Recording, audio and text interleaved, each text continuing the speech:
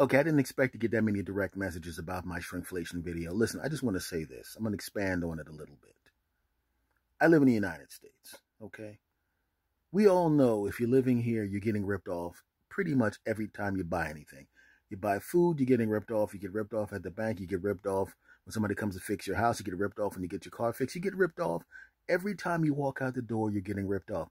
But in America, we have accepted a certain amount of ripped offedness. We're going, I know I'm going to get ripped off. I know you're all ripping me off. But if you don't rip me off too much, I'm not going to say anything. But now they're ripping us off too much. Am I right? Did you go to your bank and then find out that your monthly fee went from $5 to $10? Did you notice that?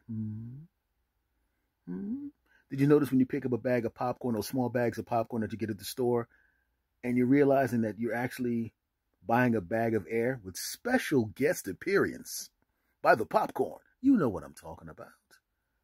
You look at your soda and you're going, well, wasn't the soda in that bottle filled up a little bit more than that last time I got? You know what I'm talking about. That's all I'm saying. We know we're getting ripped off. All we ask you to do is to stick to an accepted and approved level of ripped offedness. And we're cool. Just go back to the way you used to rip us off. That's all I'm asking. I mean, am I wrong here? I don't think so. Apparently, neither do you. You dig?